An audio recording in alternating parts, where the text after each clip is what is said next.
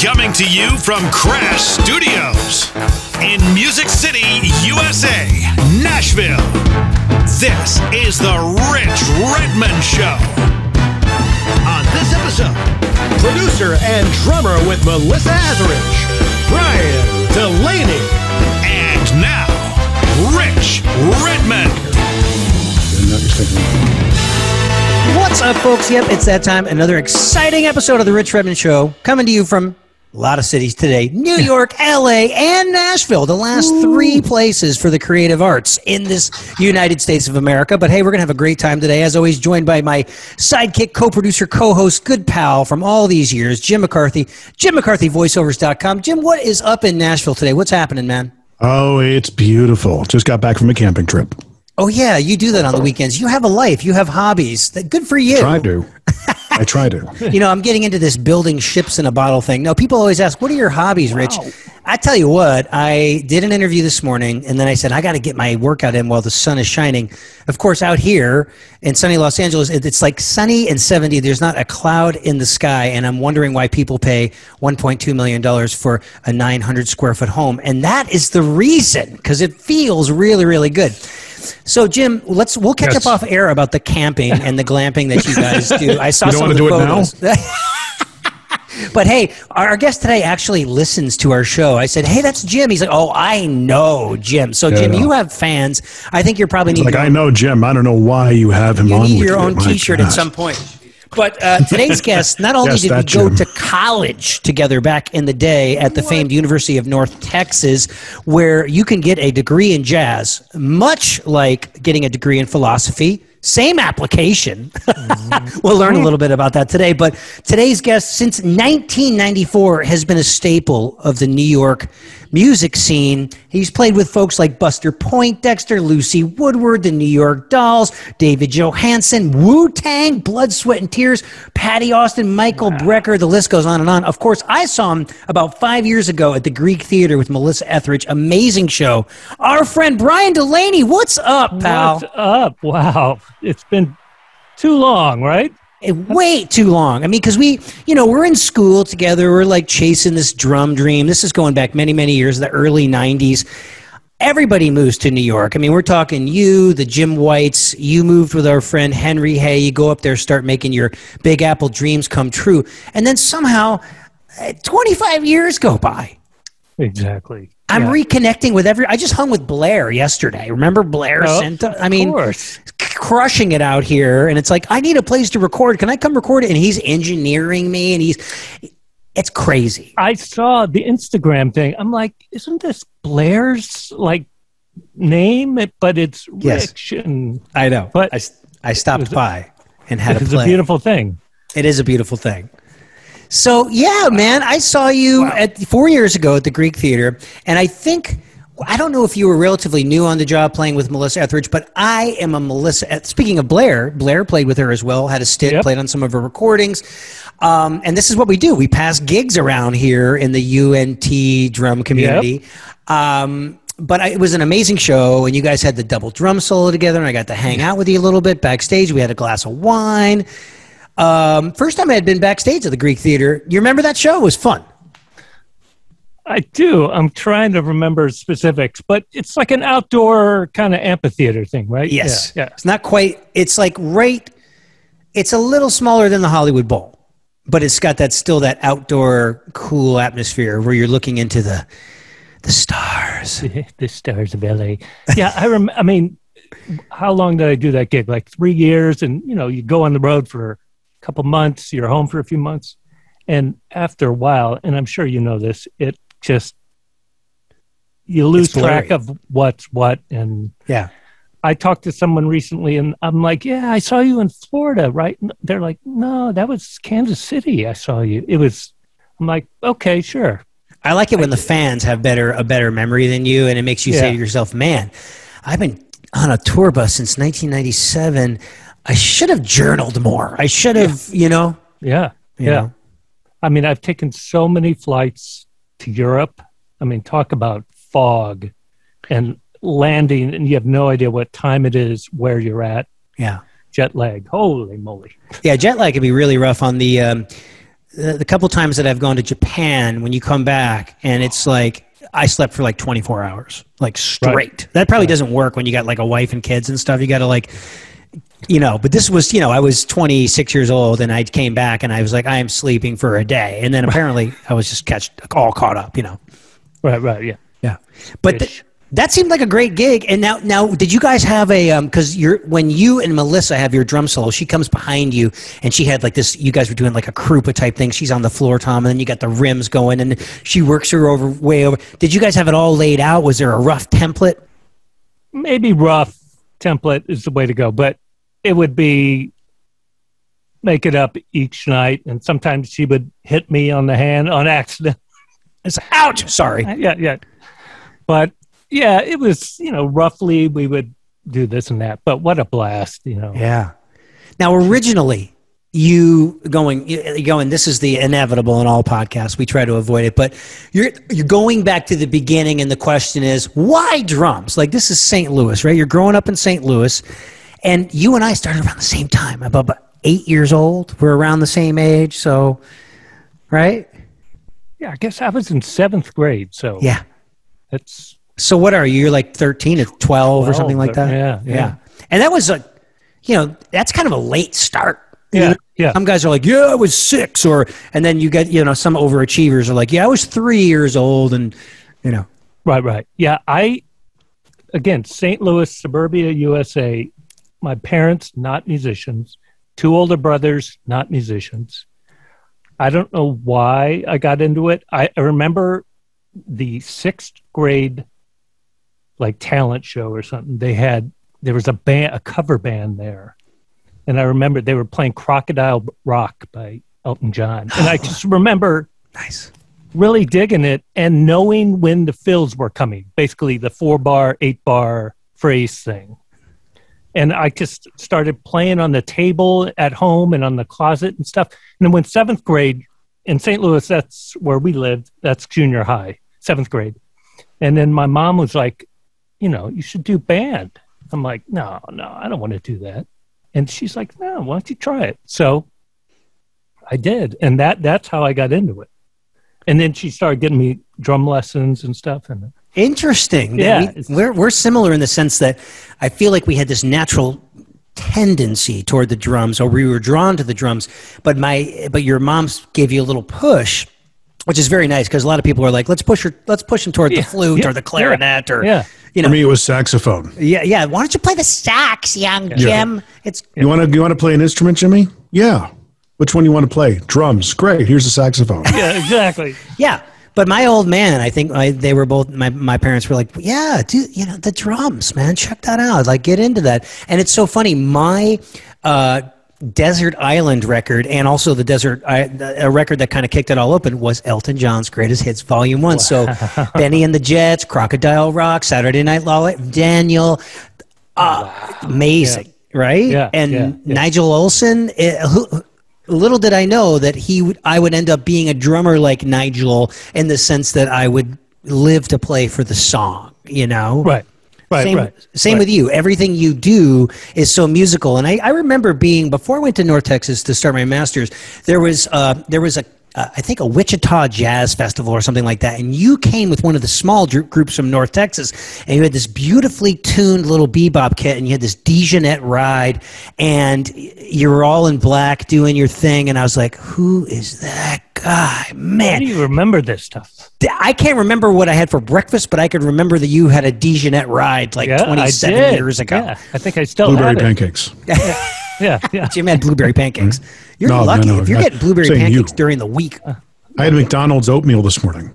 Oh, how is it? It was good. They make good oatmeal. Yeah, they have good stuff. They got a good coffee. This segment of the Rich Redmond Show brought to you by McDonald's. Oh, McDonald's would be amazing. We're waiting, McDonald's. Oatmeal. But that starts your path. And what blows me away is when you go to North Texas, you were killing it in the small groups and the jazz and playing the big band. And then you, like many of us, we would go moonlight at night, and we would get our groove on playing in top 40 bands and playing in R&B groups and whatever we could cut our teeth on to fill in the gaps from maybe what wasn't happening in North Texas, or things where we can actually apply the academic learning stuff to the real world. Right. Right. And you were killing it. And then, so you moved to New York, and I'm looking right now, I'm thinking to myself, there's no way that you had a setup like that when you first moved to New York, because were you couch surfing? Did you have a roommate? What was that like? Okay. Your first day in New York? Oh my God. So, of course, never been to New York before. And it's terrifying. Grew up in the Midwest. And I'm moving there January of 94. So we were driving. It was Henry Hay and I and Jim White all driving up together. Wow, I didn't know that. So, and we, you go through St. Louis on the way to New York. So we stopped there a couple of days. And I know my mom thought I was freaking crazy, because she saw the New York you see on television. Back then, when we moved there, 42nd Street was not Disney. It was strip clubs. And needles. It was rough. And 94 it was? Yeah, January 94. Yeah, but who cleaned it up? What year? That would have been Giuliani. Yeah, Giuliani shortly after that. Yeah. But so... I think you were living in the post-Koch years, Ed Koch. Yeah, correct. Wow. Jim's our historian. Yeah, apparently. Anything else? I grew up in that area. Yeah. But so Henry and I, we get, who's the guy? Henry had this contact on doing this like programming gig for karaoke music, which was in Times Square, like 52nd Street or something. Mm-hmm. So shortly after we got there, we interviewed to work at this place, and you would program like 8 hours a day. But it was it was in the Ed Sullivan Theater building, mm-hmm. where Letterman did his show. And we could talk about the programming thing. That's another whole gig. But, so were you programming drums? Yeah. All kinds of stuff. Henry and I still joke about it to this day. So, but in the basement of the Ed Sullivan Theater building was a drum practice room that Anton had a set in. Nice. Because he was the drummer on Letterman. And Carlock, no, was he there yet? No, I'm confusing things. But a lot of people had it set there. So I was like, hey, can I get a spot here? And you get like an hour and a half, 3 days a week or something. And the guy was like, but if Anton comes in, you got to split. I'm like, okay. Gotcha. Whatever. So, but that was my practice, vibe, So I actually had a practice thing.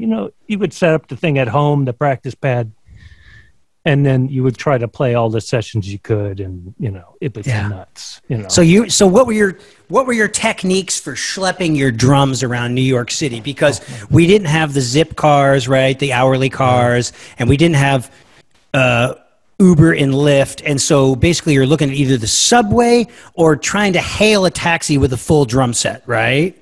So you got any horror stories or tidbits there for the gigging New York drummer? Well, so I did have a car there.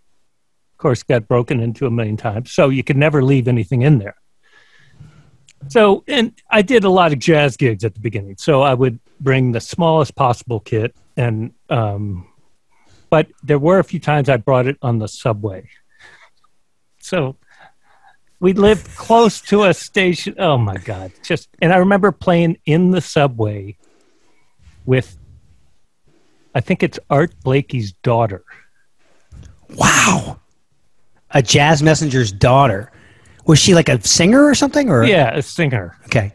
And I'm still stressing out having to lug your gear on the subway. You wouldn't believe. Oh my God. So it stresses me out to see these guys down on Broadway in Nashville and how they got to move their gear in and out. I'm like, that used to be a lot easier, but now that it's basically a place for sorority and fraternity parties and bachelorette parties, it's like impossible to get the musicians to load their gear into the clubs. Oh. It's so restrictive now. So what? You meet this gal and she goes, "I'm a singer, and guess who my dad was?" And break out those brushes because we're going to jam right now. Yeah, I don't know what the hookup was, but Evelyn Blakey was her name. wow. And she seemed to be pretty old then. So I don't know if she's still around, but we played like standards on the subway platform. Oh, okay. It was on the platform. I was thinking that you guys were in the car and you start talking and she goes, "Is that a snare drum right there? Break that out." And then you're on the car jamming. That would be no. Okay. On the subway car. No. Yeah. On the platform. So right. When a subway comes through, I guess you keep playing. I don't even remember. This was. But you were open to all this. I mean, did you go to New York in 1994 with a game plan like, this is really what I want out of this city? Or was it just like going and following the creative muse and whatever opportunities came your way? Yeah. I mean, I wouldn't say I had like this solid plan. And I remember I was listening to your podcast with Sutter. Yeah. And I think you guys were talking about, they don't really teach you this, in college about, what? You got to think about this when you move or something. I was just like, I'm going to move there. I had a little bit of money, but you don't even think about, I need this much money. You just do it. And then I'm like, we'll figure it out. And then Henry's like, well, I got this hookup. Maybe, we can get this programming gig. So we have, sort of a job. And then you start meeting people. Sure.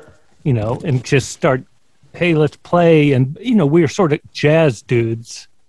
So doing like sessions, jam sessions. And one of the first guys I met was Tim LaFave. Yeah. We just got to play together. Finally, we played on a reggae record in Nashville. Oh, wow. Really? Yeah. Oh, my God. And now he's out here. We're both out here, but we can't really visit just for the sake of visiting. Right. But, yeah. So Tim's one of the oldest buds. I mean, literally weeks after moving there, I think I met him. But wow, What a great player! Yeah. So, what was the first? How is Henry now? Is he okay? What's he doing? He's great. Yeah. Yeah. I swear we talk or text every other day or a couple times a week or something. Yeah, he would be a good guy to have on to talk about that particular point of view. Tickling the ivories for a living. Oh my God! Yeah, and he's done everything. Yeah, you should definitely contact him. Yeah, I definitely will. So what was the first opportunity where you said to yourself, oh, okay, the wheels are in motion here. I'm getting paid to do this with somebody that actually recognizes this person's name on the marquee? Well, Or it could be a funny story with somebody that happened to be in between busking and the first marquee job. Yeah. I think, so it seems like Henry started playing with Blood, Sweat, and Tears. And back then, maybe more so, and I think they still do gigs, but yeah, it was like a good gig, especially for a horn, it was a horn band. It was, so it was a good gig. So Henry got that shortly after, and then I assume that was my connection. And then, although he and I never did it together, but I got to audition for the band, and then I got the gig. And then we would go out, we would leave on a Friday and fly everywhere, Friday night in Indiana, Saturday night, I swear, in LA, Sunday and night then you're in like, Florida. Cretia McEvil, kick it off. Exactly. Holy cow. Yeah. So, it's that, and but it's only weekends, usually Friday, Saturday. So you're just Southwest Airlines pointing it up, No, Continental. On every flight. So I was like a platinum member, almost instantly, because every flight was, what is that, United now? Yeah, well, you walk on and they hand you a hot rag, a martini, and a sundae, Yes. ice cream sundae. Mr. Delaney. Yes. Yeah, so I guess that was like... That was, yeah, well, the wheels were in motion there, because, it's really funny. I remember my first marquee job in Nashville was with this gal named Pam Tillis, and her dad was Mel Tillis, and she had about 20 top 10 singles, which meant the people in the audience knew the words to the songs. You and I were booked on a double bill, and I don't know, but you guys were before us somewhere, and I wanted to connect with you, but we never connected. There was some, you probably had 15 guys in a runner van that had to get back to the hotel or whatever, and we didn't connect. And this would have been like 2000 or 2001. No, I'm sort of remembering. Isn't that crazy? Oh my God. Yeah. I'm sort of remembering this now. I remember you pouring like a thing of water over your head because it was like during the summer or something. It must have been. And I have a sensitive stomach. So those summer months of touring when it's 110 on stage and there's pyro and 100% humidity, you're like sweaty cheese. I am going to have to take 4 Imodiums just to stop up things. Yeah. Ouch. Yeah. Yeah. Wow. Now I'm remembering that. Wow. Imodium was the trigger to remember everything. Sweaty cheese. Exactly.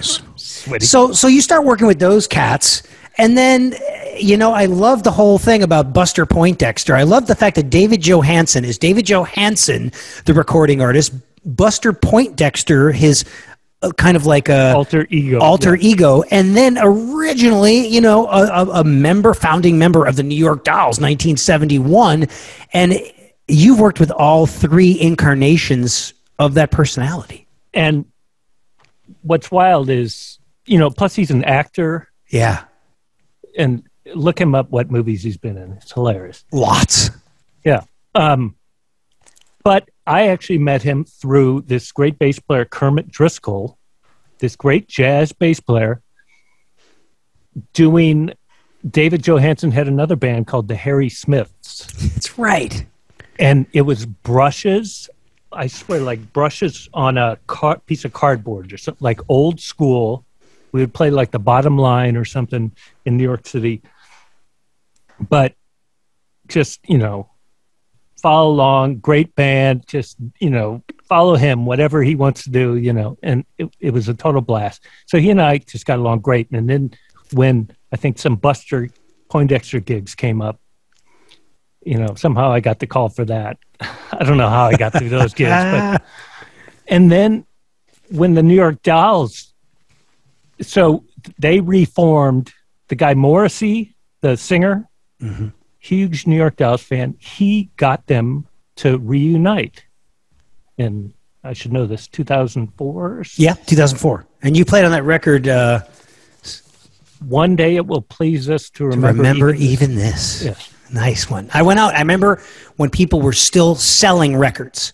I bought the record because my buddy that I went to school with, Brian, was playing on this record. I would try to keep up with everybody's body of work. Great stuff, man. Great job. Yeah, a total blast, But it was funny because Morrissey got them back together. They did a big gig in London or whatever, but I didn't do that gig because Morrissey didn't know me. He knew that their drummer had passed away or whatever. Yeah. So they got this guy, Gary Powell, this great drummer in that. And then David Joe was like, hey, there might be some gigs if you want to do them. Or as he does it, hey, Brian, hey, there could be some great gigs, whatever. So we did a few, and then it just went on, and we got, did a few records and everything. What a blast. But man, that was not jazz. Well, and you sounded great. There's videos all over the internet. You were a Sonar guy at the time, right? Weren't you playing Sonar? DW, I want to say. Oh, okay. I could have sworn that you and I were Sonar guys at one point. So, but David just said, here, put on these tight leather pants and some chucks and let's go. Did you get this? You guys are always so well dressed. Did Johnny Varvatos or anybody come by and dress you? Did you get to keep the clothing? Yeah, he did come by a few times. Nice. Yeah, I was rocking the guy liner at times. Yeah. Yeah, it was a blast. Oh, so fun, man. Yeah, no, that had to be great. And so what would be now you have like a little bit of like some bullet points you gave me. And one of them, it says computer nerd. Is that the day job for you, or what do you Well, and again, going back to referencing your other interviews with Jason Sutter, where he's really into like real estate and art and stuff. I've always been like a Mac and computer nerd, Right. And so, and I've been learning like programming, like JavaScript and PHP, a lot of sexy words like that, HTML. For a long time. Yeah, WYSIWYG. Wow, there we go. That's right. See, Jim knows. I mean, can you design a website from scratch? I can. Damn, that's a good skill set that you can. That's using Word or nothing but HTML coding. Yes. I use Microsoft's Visual Studio. You remember the days of Front Page? Wow, Front Page. How about Netscape? Oh yeah, Navigator. I started with Front Page back in the day. Front Page, wow. Yeah, Microsoft Front Page. Design my own websites, and they were awful. Yeah, exactly. The drummers are loving this stuff. Yeah. Yeah. So, and since this pandemic thing, there are no gigs or anything. So I've been learning more and more about JavaScript and APIs and. Again, so, but then you have to be able to like put it to use. So, have you been working for a company? Or are you a freelancer or a consultant, or how does it? Yeah, I guess I'm a consultant with this music company that I also do private events with. Nice. So they have a program that keeps track of everything. I didn't do that program, but I help out on a technical side with them a lot. That's good. Well, yeah. Well, so, I mean, that because we talk about that all the time. Like, our friend Nick Raffini, who has, great drummer podcast, Drummer's Resource, he's always talking about what's the deal. He doesn't say it like that, but what's the deal with, drummers saying, I only want to play the drums, and if I have to do anything else, I'm not a success. Wow. I mean, it's really, you got to eat, and, if you want to have the good Chuck Taylors, the $80 Chuck Taylors, you got to have a little side hustle. Always helps. Otherwise, you're just a slave to waiting for that phone to ring. If you have some of these other skill sets, you can make the phone ring. Right. So I've been working on that more and more. But of course, I feel like I've always been wanting to work. So I do Broadway shows. I sub on those. I do. Oh, so which ones do you sub for? So I subbed at Spider-Man when that was around. Killer. I was subbing on Mean Girls. Oh, nice. And Moulin Rouge before this whole thing, the pandemic, the plague. There was a show, Waitress, that closed right before all this hit. But what a blast, Yeah, we just had on Sammy Marandino, Warren Odes, and Sean McDaniel. So three different types of Broadway players. And I know there is so many guys, Andres and everybody we could have on. But I was like, with Zoom, it's hard to manage the multiple personalities. But it was great because they all had such unique insights about the Broadway thing.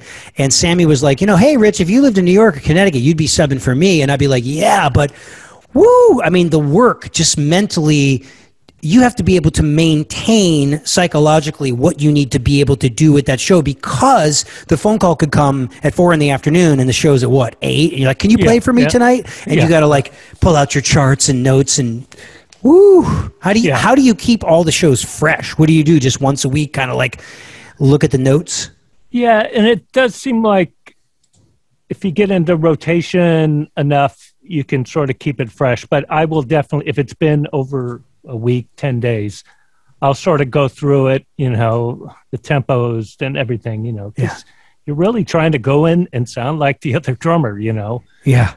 So it's crazy. And I can understand why some people can just be scared to death and nervous and oh my God, I can't do it. Like the pressure, you have the conductor staring at you and what are you doing? But it's a blast. You just got to get through those first few shows. Because the responsibilities are fierce. I mean, because I know nowadays with the music being more and more modern, not only do they want you to sound like the other guy, but you might have to trigger Ableton and clicks, and then there's specific pad. I mean, Sammy's got pads and pedals, and you have to rehearse those orchestrations. So a lot of big boy stuff going on. Then you might have to double on hand drums, orchestral percussion. It's got to be part of your setup. Yeah. You got to be able to read the music and look at the conductor as much as humanly possible. So, I mean, play someone else's kit. Think about that. I mean, sometimes. Can you move the stuff or no? Try not to. Ish, some guys, are maybe cooler about, or I try to move it, and I'll put a piece of tape down where the snare drum is or whatever, so I move it back or whatever. But yeah, it can be. I got a question for both of you. Yeah, Jim. Yeah. When you sit down at somebody else's kit, what scenario of that kit makes you go, "Oh my gosh, I have no idea how you play this thing"? Snare angle? Yeah, snare angle, seat height. Snare height, yeah. Like one dude, would sit really high. And I don't know if I sit low. I don't know, but 90-degree angle in the knee kind of thing, or the play. Yeah, yeah. I think I just have the snare flat. I don't know, but yeah, sometimes it's very difficult. And I said, my brother's is in a tribute band up in Detroit, and drummer's not bad. He's not great, but he's not bad. And he's got, like, the toms are set up like how a beginner 8-year-old would set up the toms. Oh, like facing you. Yeah, they're facing you, and they're like 2 feet apart. He just never changed his groove, man. I don't know. Well, that's how it came in the box, all set up. That's how I saw it in the music store in the window. No, I sit guitar player set it all the way low on the lowest the throne can go, pretty much. And then my snare drum is facing me like Phil Collins, Liberty DeVito, Kenny Aronoff. It's like not like that, but there's an angle so I can whack that rim shot. And then over the years, I've tried to change my evil ways, and you just can't teach an old dog new tricks. I mean, wouldn't it make sense to point it away from you because your hand comes down and whacks the snare drum? I would catch all rim. Nothing but rim. Unless, would have to be really low. Doesn't Carlock sort of do that? Yeah. I never learned that grip. You're a match grip player. I never learned traditional. Yeah, I can't do traditional. I don't know how you get power on the back with. And you got Suckerman who plays that way, but his snare drum's up around his nipples. Yeah. Yeah, but clearly those guys make it work. Something is going on there, yeah. I remember Carlock, our buddy Keith Carlock, kind of running around the practice rooms in North Texas with this giant weird growth on his hands. And we were like, what is that? He was developing this giant callus right in there where right in there. Stuart Copeland would tape it up as well because, hey, whack! Right. Oh, my God. Insane. Wow. Do you have any battle scars, drumming battle scars? Like for me, like on my inner thigh, no hair grows. I look like a hairless cat there from my hand hitting my leg. That's what didn't need to know that. Yeah. Anyway, you just made me think of it. So on my right leg, that's where I warm up. Like I don't have a practice pad, like on a gig. So if we're about to play, I'll sit there and I'll do on my right leg. So there's like calluses on my leg near my knee. Anyway, that's from your jazz ride cymbal warm-up pattern. Yeah. Check it duck, check it duck, check it duck, check it duck, check it do, check it do, check it duck. Yeah. But plenty of New York Dolls, there were battle scars like just, you hit your finger or you hit the side of your head somehow and you start bleeding and whatever. Yeah, the one that happens is where you're like get a knuckle or a pinky on the hi-hat. Right. And just blood all over the heads and everything. But the people love that, right? Oh, God, the more blood, the better. The Rich Redmond Show will be right back. Those who are self-employed, especially musicians, think homeownership is unattainable. For Bruce Klein, it took 7 years to purchase his first home as a self-employed working musician. But once he did, man, was it satisfying. So he decided he wanted to help other musicians and creatives gain that same satisfaction. Bruce earned his lending license and is now helping people avoid the mistakes he made on his 7-year journey. If you're a self-employed musician, he can help. Go to musiciansmortgage.com, powered by Movement Mortgage. Bruce Klein, NMLS, number 1465948. Movement Mortgage supports equal housing opportunity. NMLS, number 39179. NMLS, consumeraccess.org. Henry Ford once said that if you need a machine and don't buy it, then you will ultimately find that you have paid for it and don't have it. Nothing could be truer about energy-efficient LED lighting in your business. At Big Dot Lighting, we can show you how a portion of your savings from a commercial LED lighting upgrade will be paid for in hardly any time at all. Until then, you're paying for them anyway. Book a no-cost lighting energy assessment with Big Dot Lighting. At least 30% of your utility bill is waiting to be saved. Go to bigdotlighting.com. Are Are you a drummer looking to expand your drumming vocabulary or take your career to the next level? You can connect with me for one-on-one virtual lessons and consultations that are now 30% off. I cover topics like styles, reading music, the Nashville number system, charting, music business 101, and career guidance. Simply send me an email at booking@richredmond.com to schedule. And for more information on all of my products and services, visit richredmond.com. This is the Rich Redmond Show. So, in between all this, I was familiar with a lot of these gigs. When did Patti Austin, when did that happen? When was that? Good question. You're going to have to get this together for your memoir, your biopic. Memoir. I think I subbed amongst this drummer, Brian Dunn. Do you know this guy? Another BD. He did the gig a lot, and I think I subbed for him a few times with Tim LaFave, and it was like jazz stuff. It was great. And she's the coolest. Yeah. That was a blast, yeah. So what are the commonality between all the different gigs that you've done? What, for the younger kids or the guys that want to work more, what's the commonality, what's the thread in being a working drummer? Is like, what did you take away from that 25 years of working with all this stylistic diversity? Yeah, I guess playing the gig the way it's supposed to be played. And it even took me like the New York Dolls gig. I mean, that's freaking rock and roll. It's punk rock. I mean, you play fucking hard, And I know it even took me a second, I think, to get the chops up, and look at some of those videos. It's nuts, just like full, arm backbeats. Love that.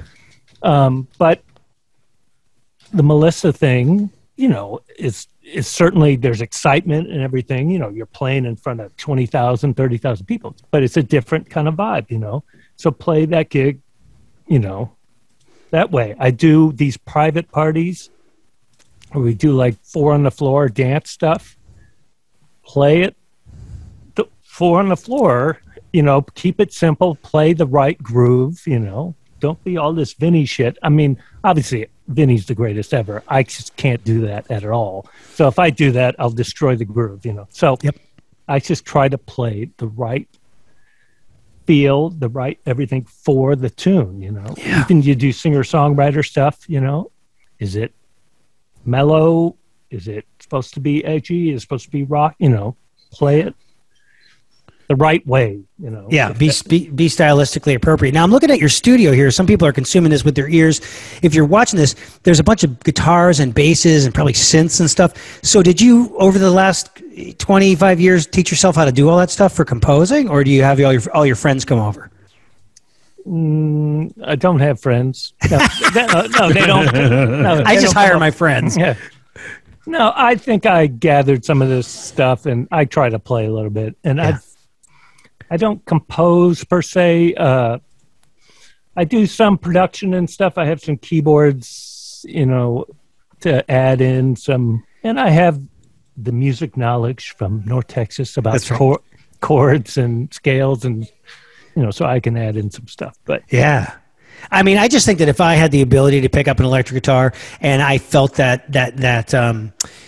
rush, and if I experienced that mobility of being able to take this musical phallic symbol and just like shred in front of all these attractive people, I would never go back behind the drums ever again.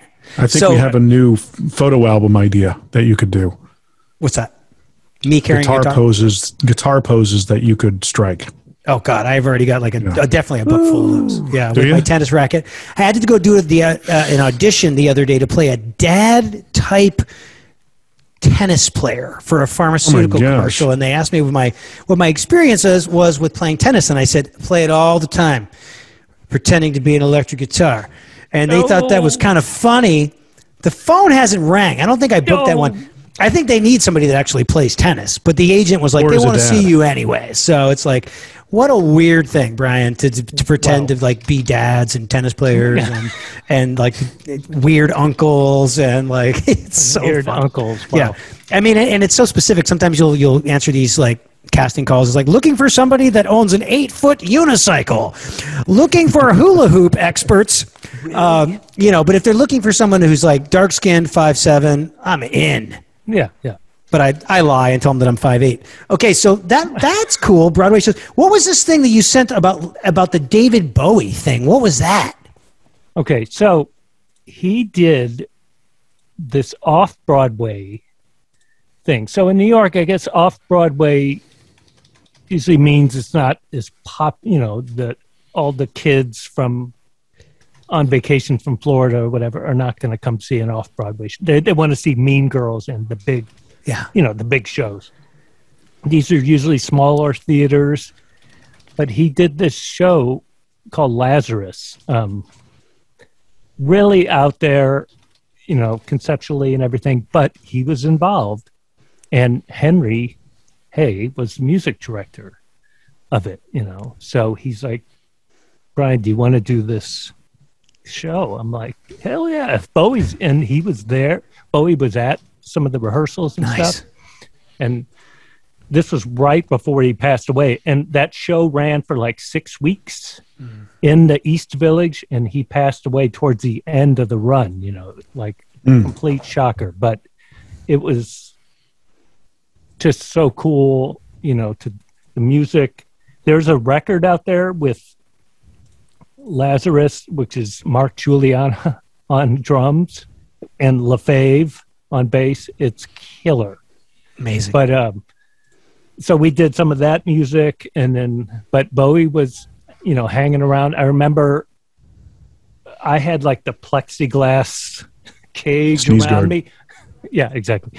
Because it was like a small theater, and we're playing, you know, it's not hard, but, you know, you still got to sort of lay into it, you know, because it's rock stuff. And I remember him being on the other side, like during rehearsals. He's like, Brian, do you have a cowbell? I want to play along, whatever. I'm like, that's my British accent. So that was good. Anyway, but, you know, David Bowie wanted to play cowbell with me. So think about that. That's right. You'd get him a cowbell. Yeah. Hey, cowbell. You're like... He puts his pants on one leg at a time like the rest of them. Exactly. What's the Tommy Lee LP cowbell? The Ridge Rider. Did you get him a Ridge Rider, or did you get him like a real bell? I didn't get him either because I didn't have one. So okay, gotcha. I failed. Anyway. Rich, have you ever broken a Ridge Rider? No. I could see you doing that. I've broken the sticks that you use on the Ridge Rider, for sure. You break cymbals? I don't break a lot, but they will crack occasionally just because I try to use glancing blows, you know what I mean? Like, you know, a nice swipe. Swish. That, you know, make Ed Soph proud, you know, but just, you know, and they're very loose, so they can sway like palm trees. But sometimes just the wear and tear, man. No, with the New York Dolls, I would break cymbals regularly. Did you have to crank them down so they were like Tommy Lee stiff? No. Brian would never do that. He's all about the tone, man. Yeah. No, I would break ride cymbals, crash cymbals, hi-hat cymbals. Yeah. What was your favorite? Yeah. Yeah. What did I use then? I think you were using one up and one down, one up and two down. Sure. No, 5B sticks. I mean, regular. What? Yeah. Nerd alert. What?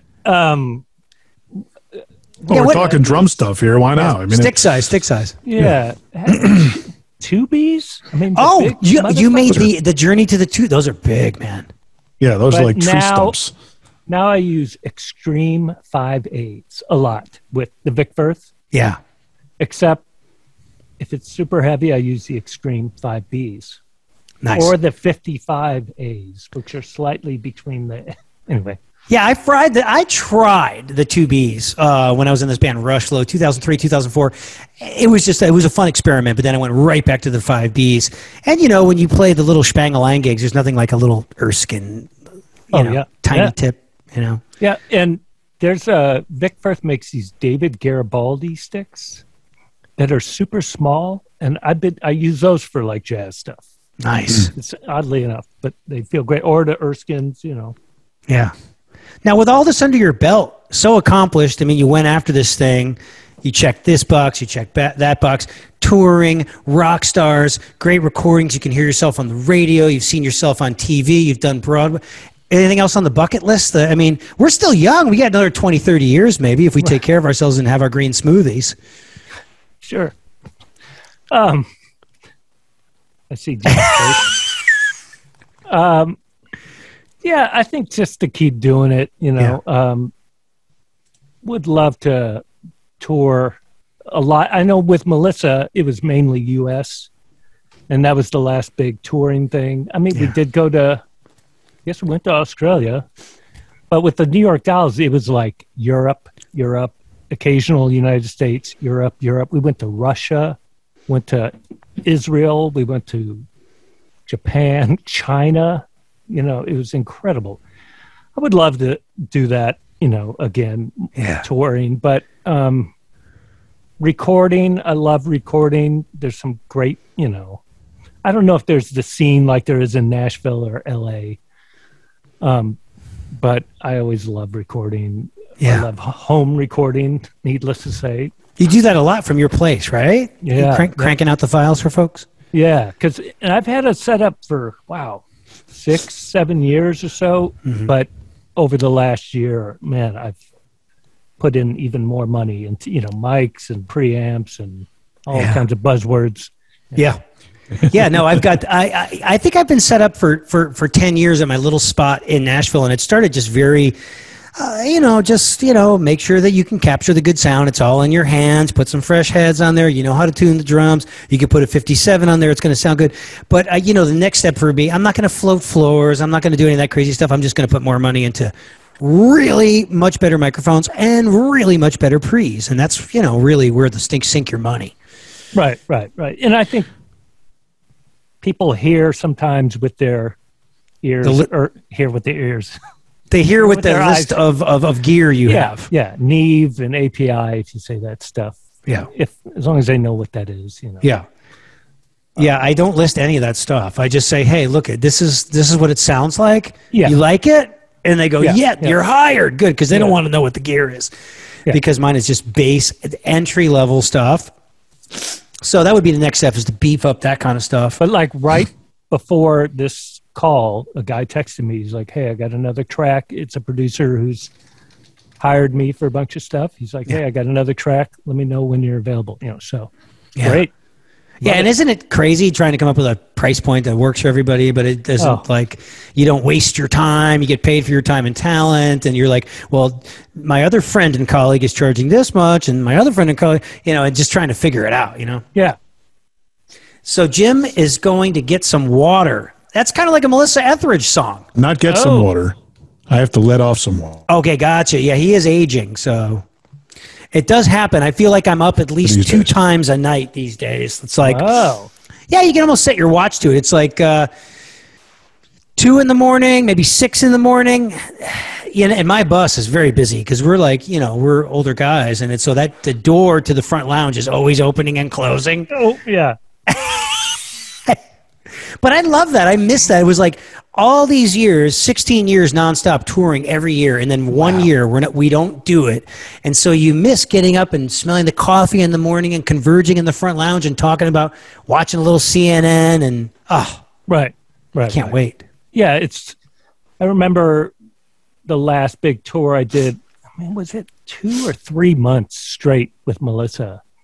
And obviously you look back and you're like, oh, this is so great. But the sleep you get is not always great, and sometimes I remember coming back from that, I hadn't seen my family in forever, but I was so wiped out. It's like, oh my God. I even think I went to the doctor because I was just so dehydrated, fried. Maybe. Yeah. Yeah. Fried, so, but I look back on it. I'm like, so great, just the hang, David Santos.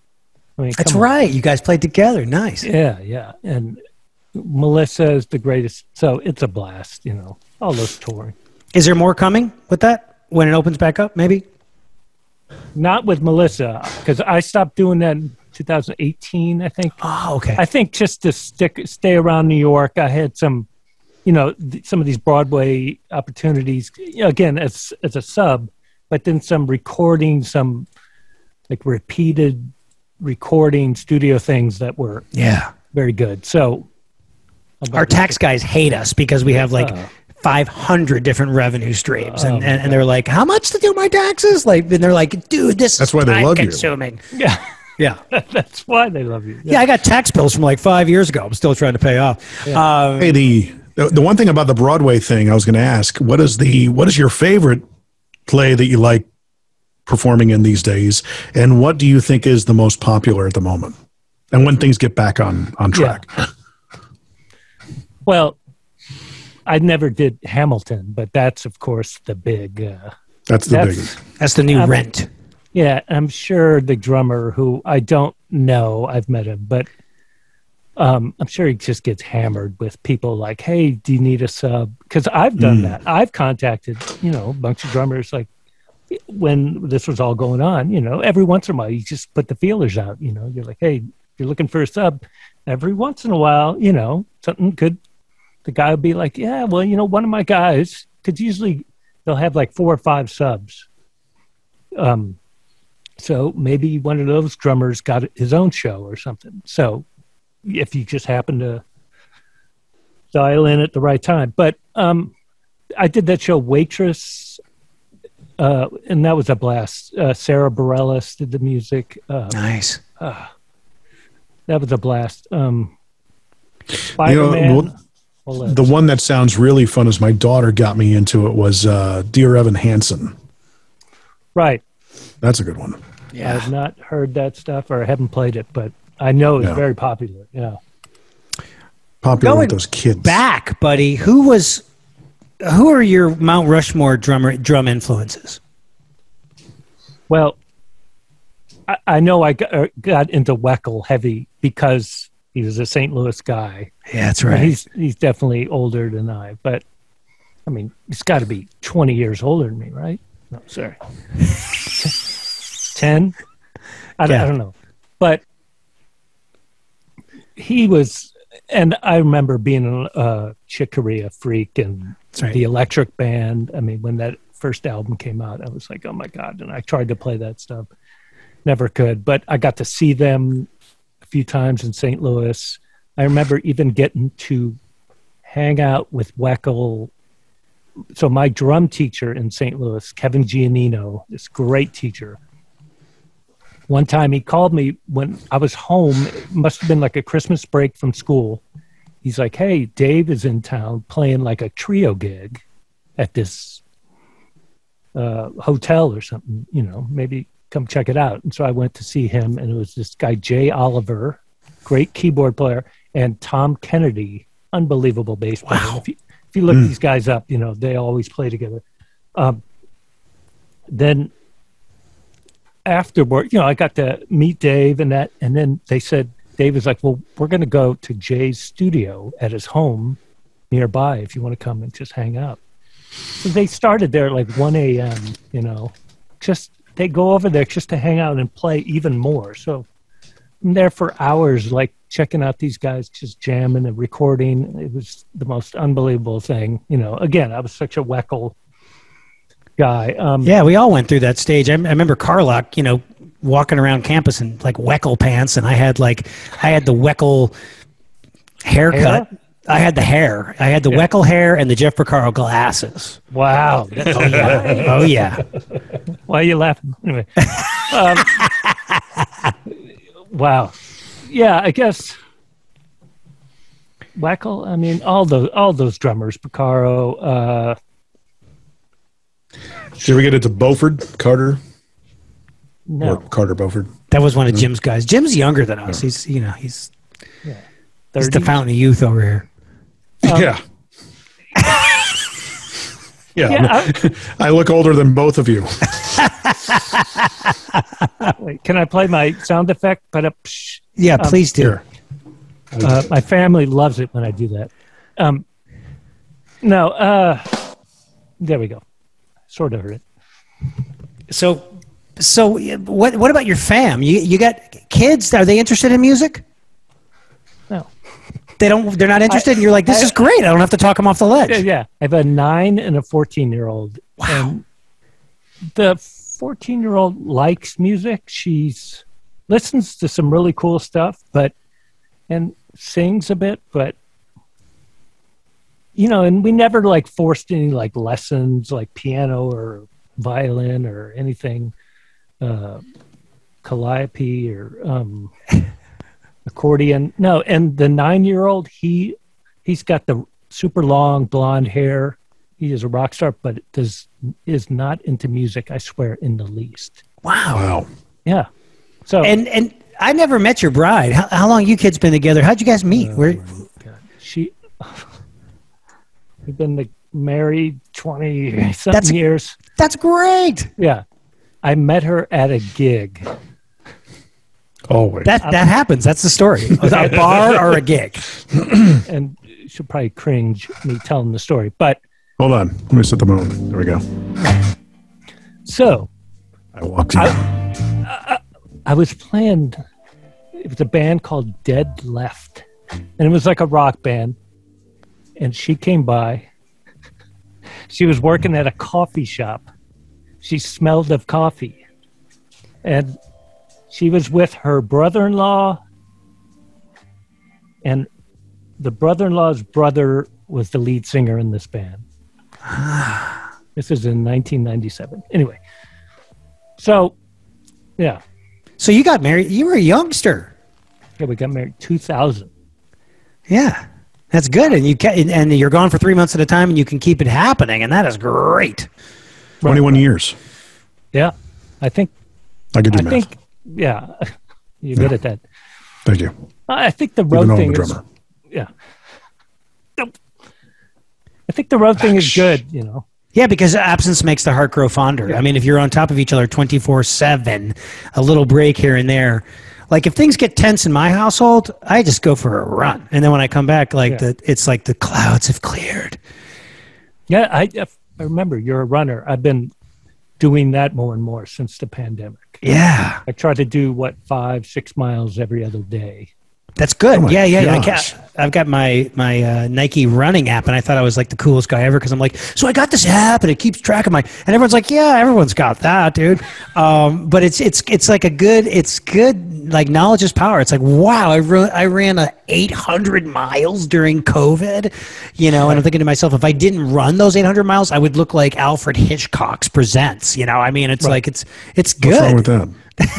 And the problem is, I've been eating the amount of calories you burn during COVID. Well, hey, your wife is an immense cook. That's true. She's great. She really is. Yeah. But talk about running in New York. So I've gone out when it's 17 degrees out. I'll run. If it's 90 degrees out, I'll run. It's just if it's snowing and icy, I don't run. But right. Yeah, you don't want to slip. And so I forget, what borough are you in? Are you outside the city? So we're outside of the city now. Westchester.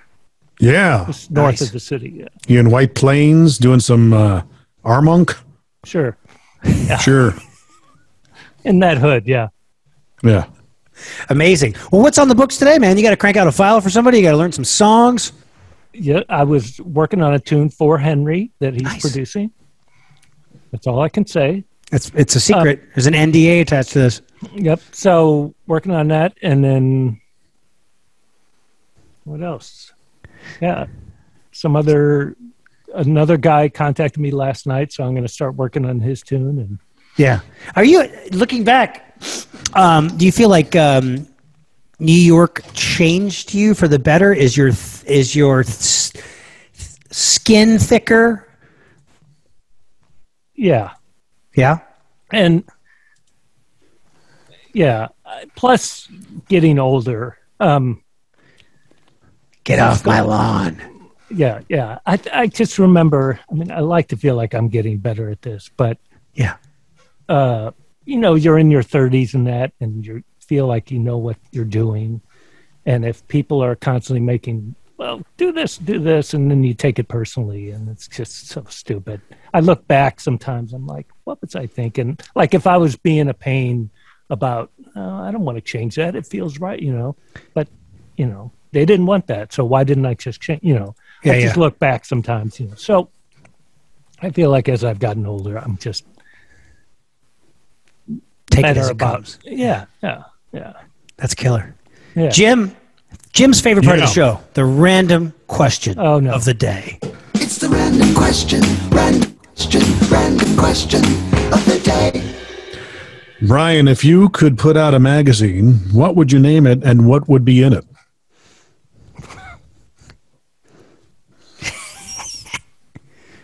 Next question. Just Naked Max. No. Golden Retrievers behind the drums. Do you own a golden retriever? Yeah. Yes. Oh, that's your dog of choice. Yes. What's the dog's name? Cody. Oh, that's cute. Yeah. Sorry, did that come anywhere close? Dude, there's calendars with cats doing all sorts of weird things. That could work. So, yeah. That could totally be a calendar. Yeah. Dogs and drums.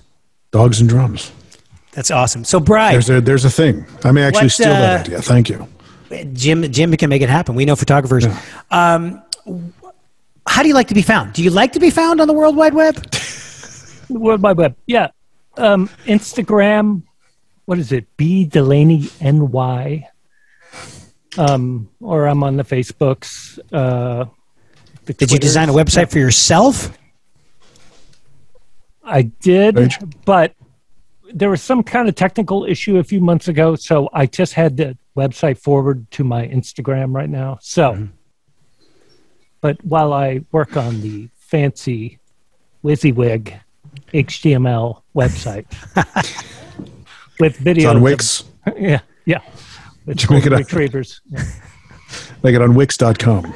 Yes. B Delaney NY. That's good. Everybody, Everybody hit Brian up. Yeah, he'll get back with you. You try to answer questions when, like, there's some young kids that are like, I noticed that your ride symbol is, and I try to answer them. Yeah, for sure. It's always fun. I'm going to try to put up more and more videos of the home studio here. Yeah. It looks hot. It's got a lot of musician friendly colors, black and gray. Oh, yes. Yeah, I love it. It's fun. Man, this was so insightful, man. And please say hi to Henry for me, and maybe I can reconnect with him. It's just been embarrassingly way too long, but I just feel like I'm at a point in my life where I want to reconnect with some figures of my youth, and you included. I'm just so glad you went to New York and you just made all your dreams come true, and you're still doing it, man. And still doing it, yeah. Congratulations, man. Thank you, sir. Henry has a great podcast. Look for his podcast. Wait, what is it called? I think it's called The Right Key.